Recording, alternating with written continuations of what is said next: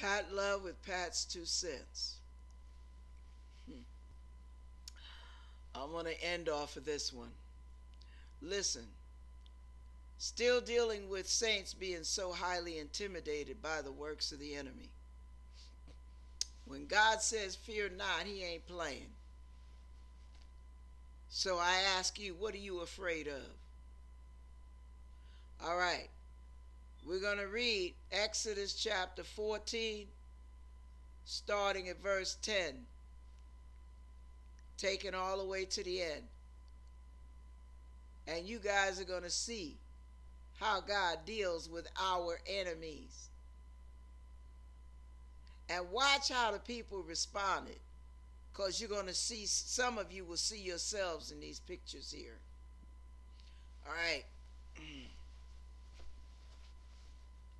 Here we go.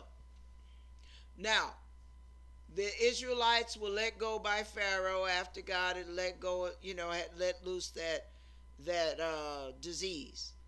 Now, here the people are out in the wilderness. Now, behind them is Egypt. In front of them is the ocean. So there is nowhere else to run, nowhere else to hide. But God hardens Pharaoh's heart and sends his army, him and his army. They take off. He gets his chief soldiers, and they take off and said, no, forget this. We're going to get them Israelites and make them come back. So the Israelites are scared now because they see the dust coming up in the air. Oh, Lord, here come the Egyptians. And they start hollering at Moses. What you do, bring us out here to die? It'd be better if we just go on back with them. At least we'll be alive. Don't some of you say that? All right, listen to this. Verse 10. No, let me go back. Wait. That's why some of you go back to your abusive husbands that kick your tail and knock you down the stairs and bust your ribs. You feel like at least you can eat. At least you have a roof over your head. At least you are alive. That's what you call alive. You go right on ahead, baby cakes. Now listen to this. And when Pharaoh drew nigh, that means near, the children of Israel lifted up their eyes, and behold, the Egyptians marched after them, and they were sore afraid. And the children of Israel cried out unto the Lord, and they said unto Moses, because there were no graves in Egypt, hast thou taken us away to die in the wilderness? Wherefore hast thou dealt thus with us, to carry us forth out of Egypt? Is not this the word that we did tell thee in Egypt, saying, let us alone, that we may serve the Egyptians? For it had been better for us to serve the Egyptians than that we should die in the wilderness. Pat's 2 cents. I'd rather die free than live bound. Hello. Verse 13. And Moses said unto the people, fear ye not, stand still, and see the salvation of the Lord, which he will show to you today. For the Egyptians whom ye have seen today, ye shall see them again no more forever. Verse 14. The Lord shall fight for you, and ye shall hold your peace. And the Lord said unto Moses, wherefore criest thou unto me? Speak unto the children of Israel, that they go forward. Pat's 2 cents. Y'all need to keep stepping. I don't care what Satan is whispering in your ear. I don't care what Satan is doing to you. Keep on keeping on. You keep forward. You keep the faith. You keep putting one foot in front of the other. I don't care how much you feel like you're failing. I don't care how weak you feel. You keep moving forward. Stay on your feet. Don't you crumble. Don't you bow. God said, move forward. That's what you do. Verse 16. But lift thou up thy rod and stretch out thine hand over the sea and divide it. And the children of Israel shall go on dry ground through the midst of the sea. And I, behold, I will harden the hearts of the Egyptians, and they shall follow them. And I will get me honor upon Pharaoh, and upon all his host, upon his chariots, and upon his horsemen. And the Egyptians shall know that I am the Lord, when I have gotten me honor upon Pharaoh, upon his chariots, and upon his horsemen. And the angel of God, which went before the camp of Israel, removed and went behind them. And the pillar of the cloud went from before their face and stood behind them.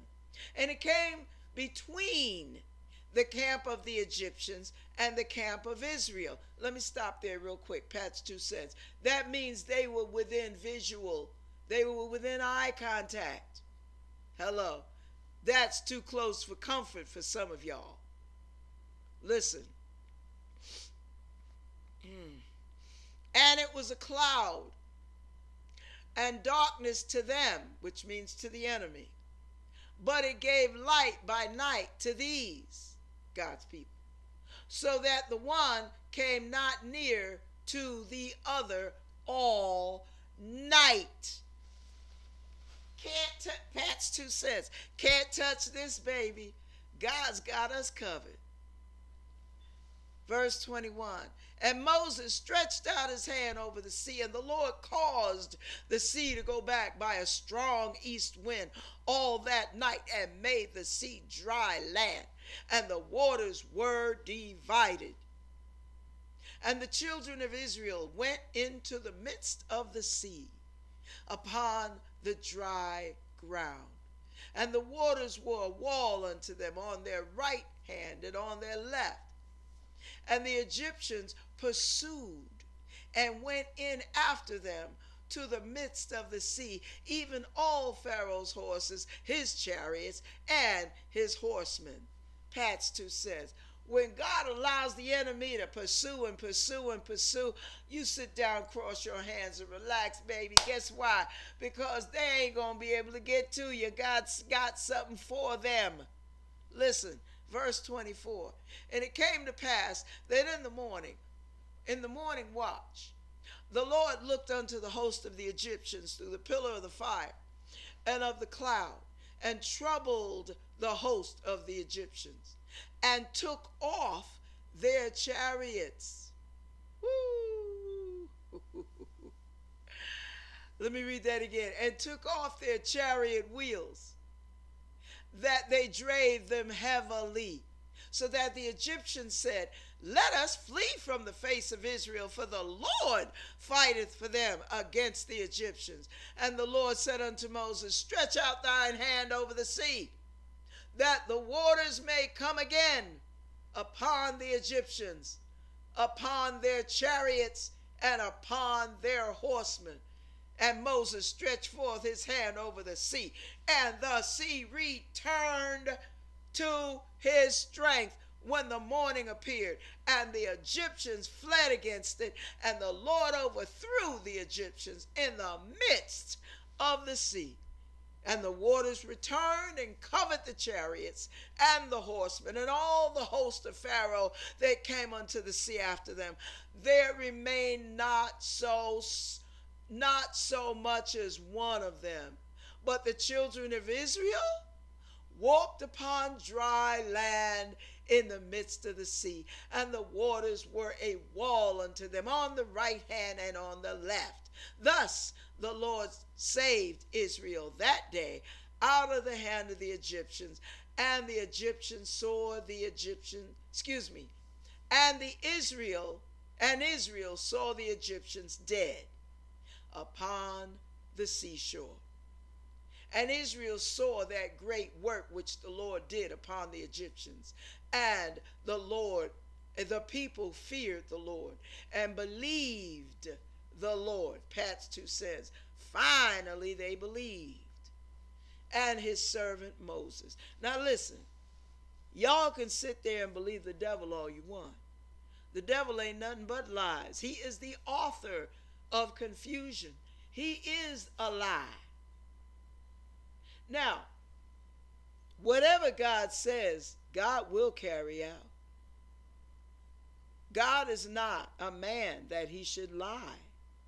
So believe him when he says, I got this, baby. Fear not. Be still and see the salvation of the Lord. I'm going to save your behind. I'm going to rescue you out of the grip of the enemy. But stick with me, kid. You can't go and do what Satan tells you to do. You got to do what I tell you to do if you really want the victory. Now, Moses could have looked at God and said, now, Lord, this don't make no sense. They right there. Now, what me sticking my rod over the ocean, what's that going to do? What's the wind going to do? That's a whole ocean out there. Is an ocean stronger than God? If God can overpower the ocean, how much more, little devil? Come on now. What do you believe? Are you going to believe the enemy's lies, or are you going to believe the report of the Lord? Whose report shall you believe?